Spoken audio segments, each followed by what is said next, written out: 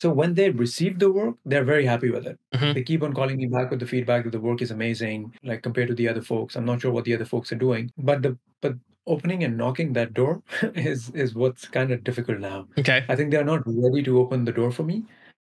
Just because as soon as they look at the pricing, they go like, you know what, this guy is charging. Where is the pricing? Give me 1 second. This guy is charging an arm and a leg for the work. We can't afford him, right? So there was Mhm. this guy who looked at this and he said 175. That's too much. So, have you done any like background checking on the specific agents that are telling you that it's too expensive? So I okay, so two things, Jordan. One thing is that I'm trying to grow, but I'm Mhm. trying my best to like cold call and all of those things. So that's another topic, Yep. right? Right now, I think it's been two shoots. One shoot I'm booked for in March 1st. The two that I did, absolutely loved it, but they could afford me because they were sort of big name clients, Yeah. right? So they didn't really bother me about the pricing. They were, and even in terms of when I said, hey, you know, can you spread the word around that I'm a new photographer and growing this a brand that I'm trying to grow? Mhm. They mentioned, yeah, but we also need to make sure that these prices, we need to only forward the name to people that do not give you a tough time on the prices. Yeah. So even I think they knew that they're kind of overpriced. But when I look at you, when I look at the other competitor, I don't think these are too much. So where you'll run into this specific, the reason why I asked about the background check is because there's two different types of realtors. There's the ones like you said that are like the high performers, the people that do a lot of business. This is what they do. This is their full time gig. They do 2 listings a month or more, whatever.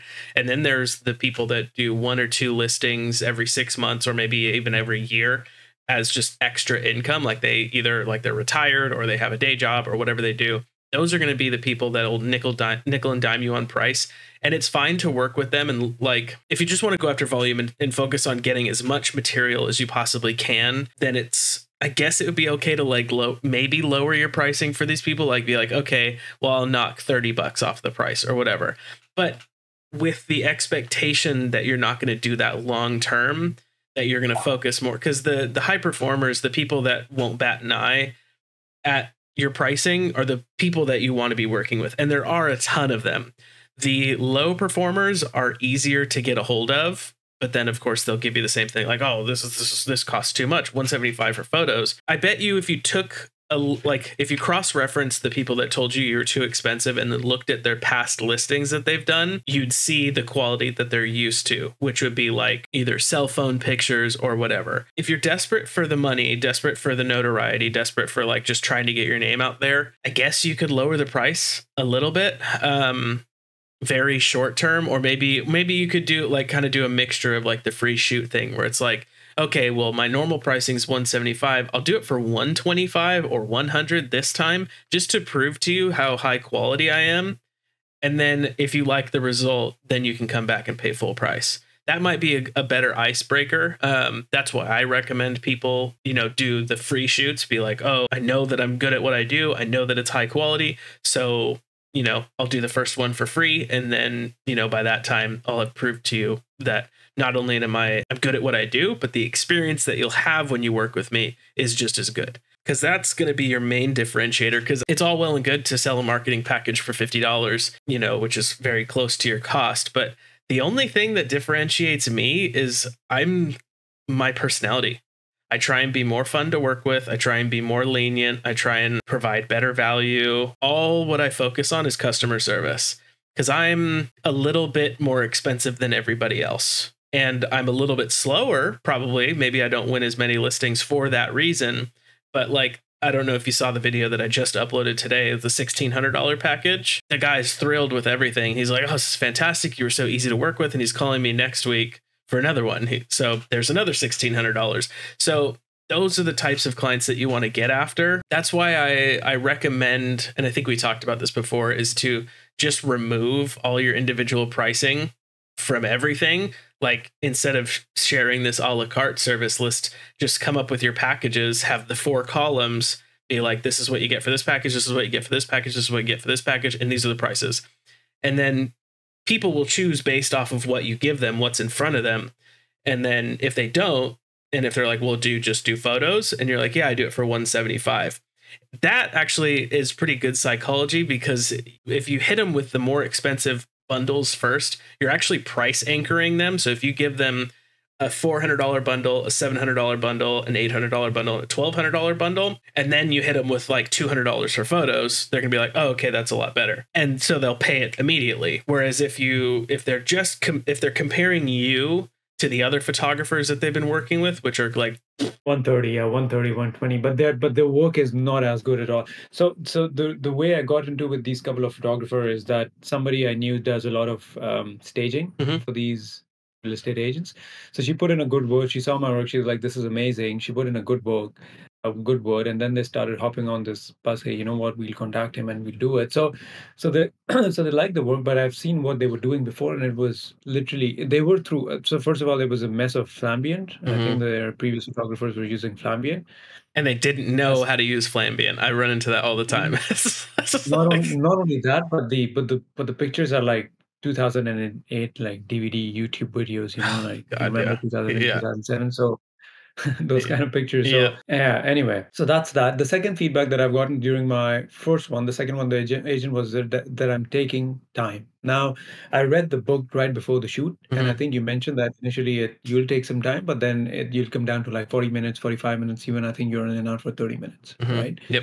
So how do I don't want to be, I don't want to say that, hey, you know what, this is early days and I'm taking, the reason why I'm taking 2 hours is because I'm trying to cover my ass and all the shots and so that I don't miss anything, right? And eventually I go back and choose. But so how do I convey this message to them? So you have a couple of options. So I always tell everybody, because if they're like, oh, I'll meet you there, I'll be hanging out with you, I always tell them, I say 99% of my shoots, I'm there alone at the house. I prefer it that way. I don't want anybody there. If they insist on being there with you, then you can just say, hey, I'm going to take a little bit of time. I just want to make sure this listing is bang on. If you want me to hurry up, I'll hurry up. But if I miss anything, I'm going to charge you a return fee to come back. So then that kind of gets them to be like, oh, okay, he's just making sure that he's. I mean, there's ways that you can speed up really quickly. Again, it's going to come down to experience, but then it's also going to come down to like if you look at the house that you just did and you look at all the shots that they ended up liking, then I just. So if did you watch the whole? I would recommend watching the whole like the whole photography part of that video that I did, because it just like I place the tripod, I take the photo, I place the tripod, I take the photo, I place the tripod, I just move, boom, boom, boom, boom, boom. It's way quicker to do that than to like think about what shots you're getting. Like default to all four corners, and then in front of things, like I went in front of the couch and then behind the couch, and I just did everything. So if you shoot every single angle that you possibly can, that takes all the guesswork out of it, and you can just get it done. Later you can choose. Yeah. Because I used to take a whole lot longer as well until I was thinking about every shot, like, does this look good? Does this look nice? It wasn't worth it. It wasn't worth doing, because inevitably, even if I was taking my time and being like, yes, these are the shots that I'm happy with, the realtor would hit me back like, well, did you take a picture of the fireplace at this angle? No. Now I do. Now I just take every single photo that could be out there and deliver everything. Am I slightly less profitable because I get like, now I know after a couple thousand listings, it's like, okay, generally speaking, this realtor is going to want this angle, this realtor is going to want this angle, blah blah blah blah. But when you're working with someone new, you just take everything and deliver everything. Your interiors editing cost might be slightly higher, but that's okay, because it saves the potential for them to be mad that you missed something.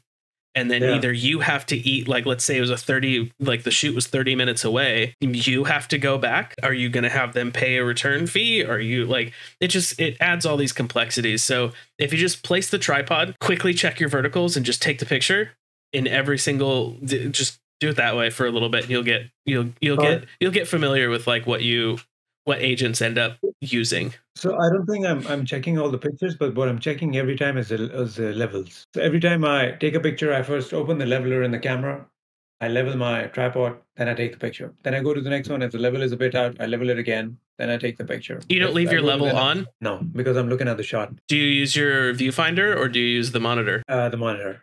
Okay. Yeah. So does it not have a display cycle through where you can see the photo and then you can also see so normally with cameras, you can cycle through on the display and then you'll be able to see the photo and then it just has an overlay with the leveler on it. Exactly, that's what it is. But I removed the overlay to look at the shot that I'm taking.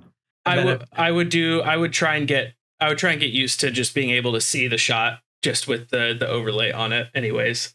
Just I it'll see. speed But the up your overlay workflow like crazy. okay. Yeah. Okay. I'll note that down, yeah. Like even so on my Canon 5D Mark III, well here, I can just show you. Beast of a fucking camera. So this is a DSLR. So it normally doesn't have the live view. You have to look through that, but you can do live view by clicking this, and then it shows you what's in there. And then that's what the overlay looks like. You see the level in there? Yeah. I wish I could show you mine, but mine is huge. Yeah, I had the Lumix. You have the GH5, right? No, I have the RP and an RP. Oh yeah, so I have the R7, so it's very similar. And if you really can't do it, I wish I can't remember where I put mine. They make these $2. I got those, but they are not in sync with the camera's leveler. Camera's level is just an estimate. The rule of thumb, basically, with the in-camera level, if everything's green, that means it's close enough to fix in post. It's not going to be 100% accurate. Like in every camera that I've had, like it can be all completely green, but I can see that the verticals are completely off. So I see. But the hot shoes I think the one that you're talking about goes in the slot of hot shoe. Yeah, but I used those ones and they were completely off. They were not working well. Bummer. For me, Yeah. anyway. Okay. Yeah, just try and get used to it then. I mean, as you honestly, I don't even need the level anymore. I have it on just because it's like whatever. Because it's nice to be just super quick. But like just looking at the monitor, I know where to look. I know like if it goes like that at all, then the vertical's off and I have to that just comes with experience. So as you get inside listings, you'll get faster and faster. I promise. Okay, awesome. So that's reassuring. Yeah, but I'll try it with the leveler on. The second thing is, so two things. So previously on the same topic, we were talking about the Osmo 6 versus the DJI RS Mini 3. Yeah. And the Z-axis. That's right. The shaking. The shaking. So what I did is I tried putting up. Let me show it to you. I tried putting up like a camera, like a phone holder on top of RS3 Mini. Right. I know this is an overkill, but the difference is huge. Good. If that is so, did you have to add extra weight, or did you find that did you just turn down the motor settings? Because sometimes if the phone is too light and the motors are too they're set for a heavy thing. I mean, if that works for you, then that works for you. Killer.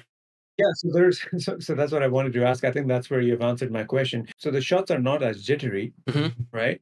But I think the motors are not responding that well. And that was my question to you. Okay. Add weight. So with my add weight to the they make like iPhone cages, and then they also make these. So you can either do something like this. Okay. So you can get a cage for the phone. This is a newer 200. This weighs 200 grams. So you can add one to both sides. Or they make them, I think they make 500 grams one, and they're not too expensive. They're like $5 for this thing. Or you can get it on a clamp like this. And where do I put this clamp on this? No, so you'd get a cage for your phone specifically. Oh, I see. The phone goes into the cage. I know the newer cage for the phone. Yeah. Yes. So that's well, before you do that, why don't you describe to me what's actually physically happening with the gimbal? Like when you say it doesn't respond, what is it doing? So let's say if this is the gimbal, right, and if I'm facing this way, this is the front for now. I think the axes are locked right now. But let's say if this is the front and I turn to the right, the camera is probably going to first go a little bit to the left, and then it will turn to the right. I'm trying to remember this. So the reason why I say this is this is not happening with the camera. Like if I put my RP and a lens on it, and initially I was trying that, and then you suggested that let's go with the iPhone approach, and I really like that approach because it's so much quicker, right? But the response of the gimbal is not the same as the camera, and that's where I think the weight thing might be applicable. But yeah, if it works with a normal camera and lens, and then as soon as you slap your iPhone on it, it doesn't respond, then it's the motors are too strong for the weight that's on it, and you just need to add weight. Got it. Yeah. Okay. I'll try with that. I'm on the fence about balancing too because the axes are extreme right now. So I'm at the very end of couple of axes. Right. I have no more place to go for balancing. So might be that too. So maybe adding the weight will bring it down closer to the midpoint. So here's Right. a couple So things you can do with that. So you can either get these little screw-on things, or yeah. you can get it's called a cheese plate. It goes between what you mount, like it goes between your camera and the gimbal, and it shifts. I had to do this. So like the Blackmagic Pocket 4K, for instance, was a really oblong, weird thing. Like it wasn't like a nice camera. It's like wider. And it was too wide for the gimbal. So I had to get a cheese plate that it's just filled with quarter inch threads. And then that allows you to move the mount any which way that you need to. Yeah, look up cheese plate. You'll see it's just, I think it's like 50 quarter inch threads. Yeah, something like that. This? Something like that. Just I would look at one specifically, like do RS3 gimbal, RS3 mini gimbal cheese plate, and someone will have found one that works the best with it. So you'll need a cheese plate to be able to maneuver, because the iPhone's similar. So I mean, because the iPhone's wide, then it's going to be kind of wonky anyway, so you'll have to move it, and then you'll need to get counterweights. It's going to take some finagling, but I mean, it's still going to be an infinitely better result than, because like the Canon RP is good, but your iPhone's going to have better video. RP cannot compete with, like, for example, iPhone or even the S2s and S1s, Yep. Sony A7s. Oh, sorry, A7. Even the A7 III. Yeah. It can. Yeah. I mean, it's a base level full frame camera. It's like it goes like RP, R8, and then R6 and R5. that's the progression. The only thing is, because of those 5 bracketed shots, I think the HDR thing, that's why it looks so like vivid and nice, the pictures. But other than that, it's a camera which is only good for pictures. I wouldn't say it's good for video. Totally. Right? And I think right now I'm not at that level that I can have another camera for videos itself, because right now I'm just trying to build a brand. I mean, that's what I thought that I did too, because that's why I was using a Canon M50 for photos, which is like it's a $350 camera, and then I was using a $300 lens, and then I was using the Blackmagic Pocket 4K. I was like, I can just use my camera and my phone for videos, and then I tried it out, and I was like, this is way better. Yeah, awesome. Super. The second thing is the bathrooms. If I go by Nathan Cool, I don't think I can ever capture a shot, because that guy goes into like so much, like, and everything has to be like everything is fixed. If you don't make this shot, you'll probably burn in a pit full of like pus and hell, because that's how he write his books, right? So he's very adamant on like making the right shot, but sometimes you have to be quick enough, right? Yeah. So if I look at, for example, this bathroom, now he, in his books initially, when I started reading this 1 year ago, he says never tilt the camera down. Yeah. But then how would you capture bathrooms? You just have to what focal length is your lens? 14 to whatever. 14 will be good enough then. Just back it up out of the door frame. You can have door frame in your shot. I can have door frames in my shot? Oh, wow, I didn't think about that. I thought that's going to look absurd. No, camera, just push the camera back out. Because honestly, what you could do, so if the camera's further back out, and let's say the left side, you can see a little bit of the door frame, but that lets you have a wider field of view inside, then you can just crop the picture so you can't see the door frame anymore. That's what I've been doing, and it's perfectly fine. You figured out the stairs? Yeah, I did actually. Yeah. Good. Right. So it was so... Oh my God, Jordan, you wouldn't even believe it. I had the shoot the next day, and I was constantly thinking about you. I had the shoot the next day. I went to it's my sister's place. All you see in the pictures, the sample pictures. So her stairs were pretty crazy. So I started like practicing at 1 in the morning, and I was so tired. I was like, okay, I'm done. It worked out. I was going home. I dropped the camera out of my hand. I was so tired, and the X3, instead of 360 X3, it cracked on the front. So even if you look here, like the client didn't catch it, but even if you look here, for example, I can show you the crack itself. Yeah, I see it. Right here. I see it. Yeah. So the guy didn't catch it, but you can see the crack. Anyway, I sent it out for repair, and I got an alternate from Amazon. But anyway, that's what happened. So this is the bathroom that you see in the pictures. Okay. This is the door frame. If I go out of the door frame, it's going to be, for example, I feel it's too weird. Let me show you the bathroom one more time. It's fun. Right here. So some bathrooms are just going to be too small. So you get the picture that you can. This, though, if I moved the camera, like if I brought the camera back a little bit and then tilted it to the left, so I put emphasis on seeing the entire sink, I bet you I would just see very minimal door frame right there, door jamb. And then you don't show this? If you do the frame, then no, you can see it in the mirror. So as long as you can see a little bit of the toilet, And then like I always prioritize vanity, but then like usually Um, there's going to be a mirror and it's going to show the shower. And if the bathroom's big enough, then yeah, you'll be able to take a photo of the vanity and a photo of the shower. But if it's a small yeah, that's bathroom what I like did. That's this, what I did. That's what I did in this bathroom. There's another bathroom that I think we can run right here. This is such a bad shot for me, but I took two pictures. I took one, yeah, one of the vanity, mhm. and then I lowered the camera down, and then I took one for this toilet and the shower. How would you do that? I I bet you anything you could see enough of the shower in the mirror if you just did the door jam again. That's usually so yeah, I see that right there. So I would have Okay. it so the left side like the little pin or the door Okay. pin holder right there. Yeah. I would have that in the picture. And then I would have the tripod high enough to where you can see in the mirror to the shower. If it's big enough and like it's a nice shower, then I'll go into that right corner and then I'll just leave the vanity out of it completely and I'll just take a picture of the toilet and the shower. But But then there's a possibility that you won't see the toilet, which is fine. that's fine. Everybody knows it's going to have a toilet in there. Okay. Yeah.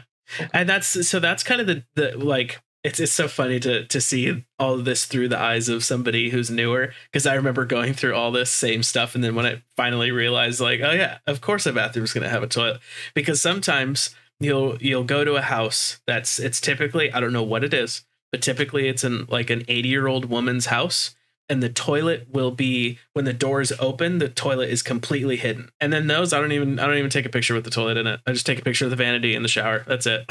I'm like whatever. They'll find the toilet when they come in there. These pictures are good, man. Awesome. Yeah, So thanks. that It's all one, so the 28. Yep. I want to see it.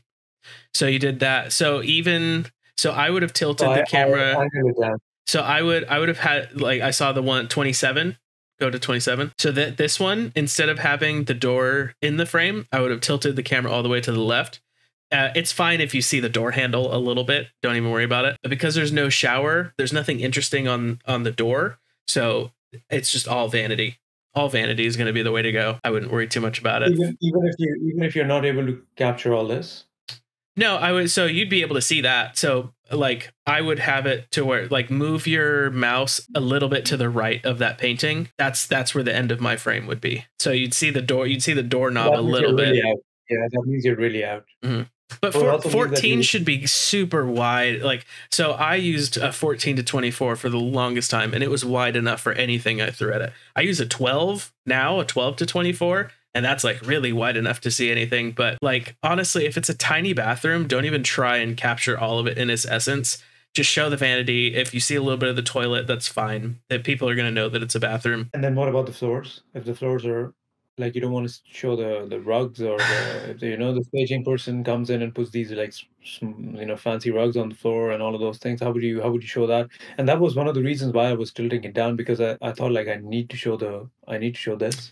No, so staging is better for like so let's look at a living room where it's like they brought the furniture, they've got some accent pieces or whatever. My priority isn't the stage itself, it's just the house. Because the staging is going to like people like honestly right here, I wouldn't show this rug because what if and this is actually when the third home I ever shot a realtor I took a shot like this where I was like trying to show everything or no, it was a video that I did the video and she wanted me to recapture some things and splice out some stuff because she told me that I was focusing too much on the staging and not enough on the house. And then ever since then I was like, oh fuck the staging, let's focus on the house. Because if you focus too much on the staging, a potential buyer won't be able to customize the house in their head if they're looking at all like some staging is fine. Like there's a couch, there's this, there's that, but like they probably shouldn't put paintings up, maybe some wall decorations, but not paintings, not pictures, no nothing, because you're just trying to get enough to help whoever's viewing it be like, oh, okay, that's what I'm imagining my own stuff in it. Does that make sense? Yeah, it does. It does. Absolutely. Yeah. Yeah. Maybe next time I'll try Just not run through capture. just run through everything. Okay. Awesome. It was one of the bathrooms. This I took only one shot because and I think that's what you're suggesting. That's Keep the frame fine. that back. That's fine. Yeah. That's Okay. fine. I wouldn't bat like maybe I'd move a little bit closer so I can't see the light switch, but that would be like the only Yeah. thing that that's fine. Awesome. That's it. Also, as you progress, you'll start taking less and less interiors. I get it though. I get. Ooh, show me 33. Yeah, it's just this wall, I like it. I like that. this square shot. Yeah. Yeah. Yeah. So as you progress, you'll start taking less and less interiors just because you'll know, like, this one, I don't need to do this one. I don't need to do that. Because I used to do, for every single bedroom, I would take at least 2 shots, sometimes 3. But now, if it's not the primary suite and it's just a smaller bedroom, I just take a single shot from the door in, Wow. and I've never had a Wow. complaint. Very nice. Never had a complaint since Very I nice. started doing that, and that saved me an extra 2 shots per room, pretty much. So that's been amazing. Very nice. Yeah, that's awesome. Jordan, another thing, how do you, so this is one of the shots, right? I'm on the other end of the living, but you see how, so again, everybody like the clients like the shot, but I didn't like how the shape of the TV comes into into these shots. Like it's very oblongated, it's Mhm. very long, you know. Mhm. By the way, these clients were a disaster to work with, man. The state agent was there for about 5 minutes and then he left. And then the family kept on holding me after every 5 minutes. Hey, did you do that room? Did you do that room?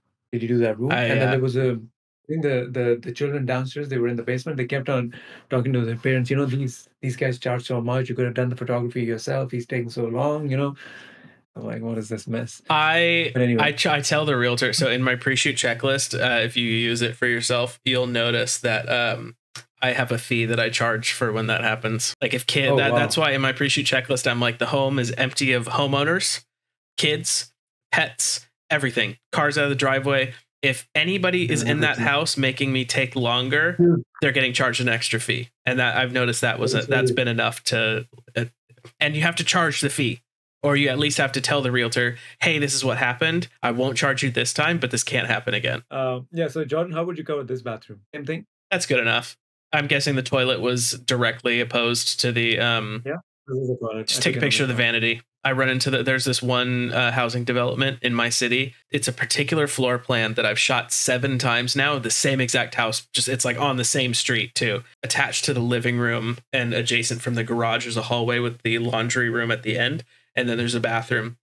And it's a 9-foot long bathroom, but only like 2.5 feet wide. And it's the vanity, and then the toilet on the other side. I just shoot the vanity. I don't even shoot the toilet. Who cares? If somebody looks at it and there's like, "Where's the toilet?" They can find out when they go to the house. Yeah, makes sense. And the same topic again. Yeah, I took the shot. Look at the TV. That's just going to happen from it being a wide angle camera and it being towards the end. Because if you shot a TV straight on, then it would be normal. But because it's towards the end, like the couch is oblong, the chairs in front, like the ottomans in front, are a little bit stretched. That's just going to be the way it goes. If you backed up as much as you could, a little bit more, so you can see the edge of the TV, that helps it not kind of stretch so much. And then I mat out the TVs in Photoshop. Well, actually, Photober does it for me, but I used to have to do it manually. So I would go in Photoshop once I got the pictures back, and then I would do the polygonal selection tool, and I'd go just so there's like the border of the TV, and there's the screen itself. I'll select the corner just underneath the bezel all the way on 4, and then select the brush, and then set it to all the way black, and then brush over it, and then I'd set it to white,